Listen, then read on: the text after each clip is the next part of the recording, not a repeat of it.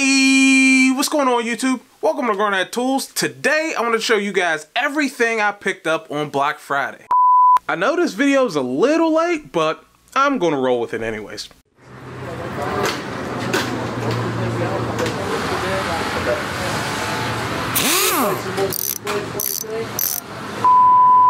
Black Friday is one of those few times of the year where products are universally discounted heavily. And while I did pick up some Black Friday deals, most of what I did get is sold every day at very low prices. So let's head over and see what we got.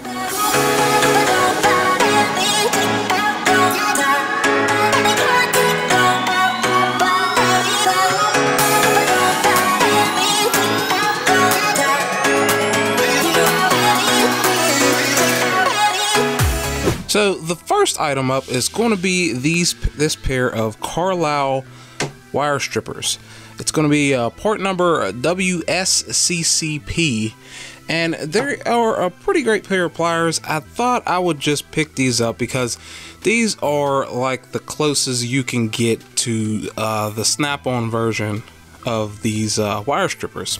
Now they are made in Taiwan, but they're generally pretty good. They're going to work for wire gauges 12 through 20. They're going to have a gripping surface, a crimping portion for both bare and insulated wire, and also wire strippers and a cutter both above and below the pivot point.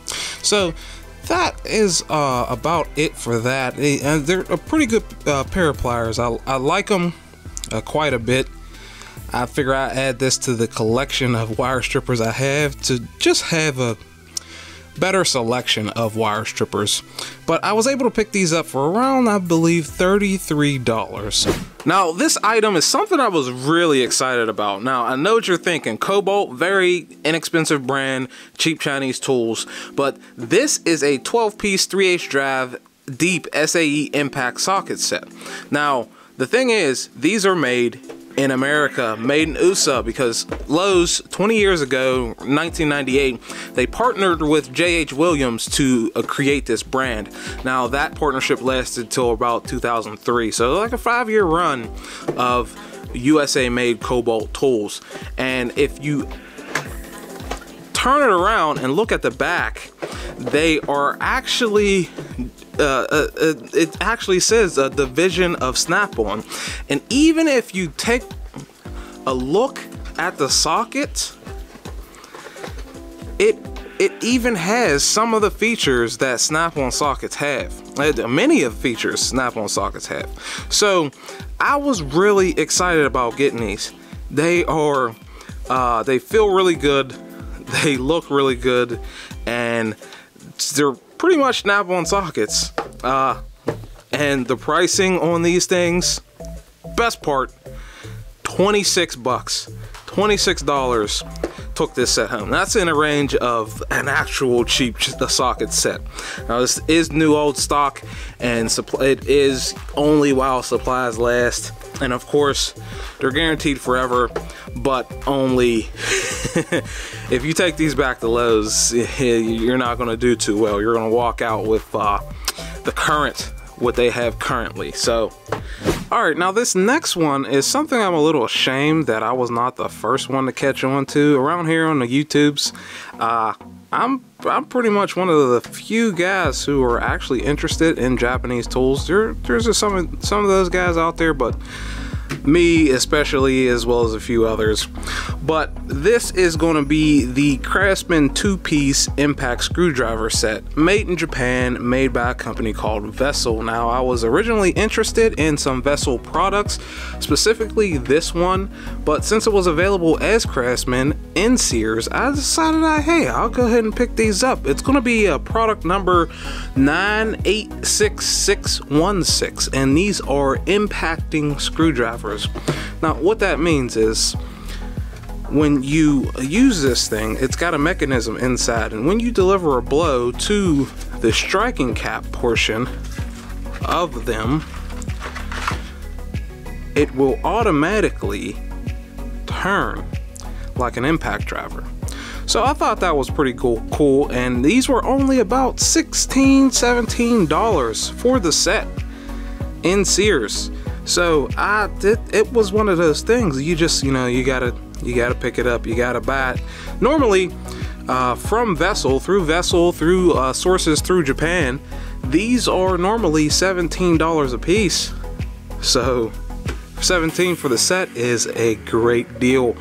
Now it says it will move 12 degrees when you strike the cap of the screwdriver, but I've yet to see how these work, as I haven't used them yet really extensively, but I imagine they are pretty good screwdrivers. It's this gray here as well as the red here is going to be a rubber, the black is a plastic on both screwdrivers, and as you can see, it's completely made in Japan. But that's really all I have for this one. It's a pretty great set.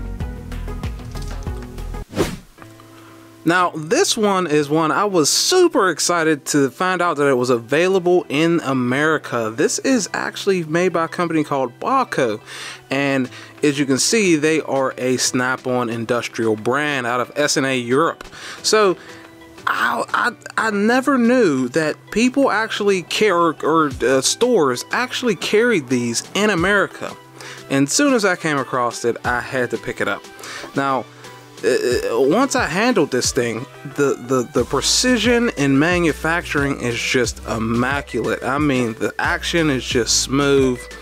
The surfaces are just done so flawlessly. It's amazing, and this rubber TPE grip is also very comfortable. My only wish is that I would have actually sprung for a larger one. This is going to be a product number 9070RUS, as this is most likely the US model, as it has both the SAE or standard fractional and metric measurements on it.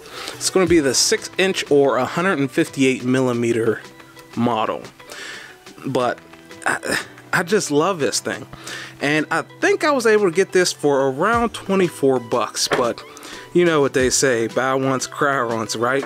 For a 6-inch adjustable wrench. That may be a little pricey for some people, but definitely not for me. But that's pretty much it. That's all I have for this one.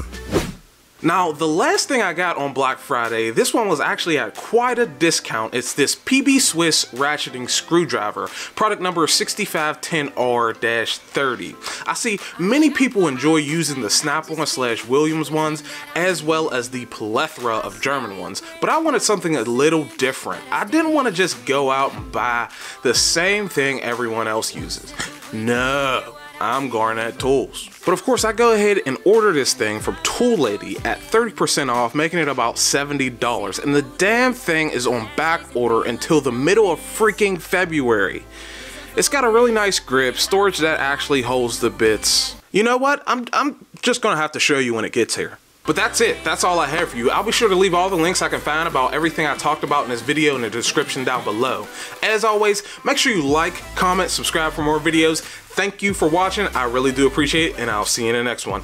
Peace.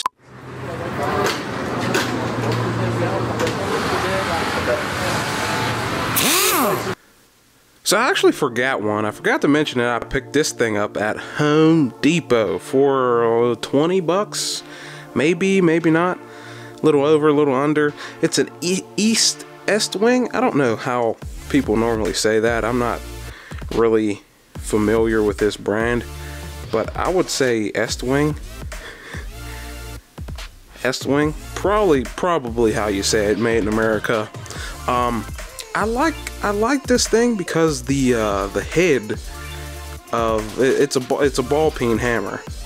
If you couldn't get that, but I like this thing because the head is incorporated into the pretty much all of the handle, and this part is molded around it, and it makes for a very aesthetically appealing hammer, really.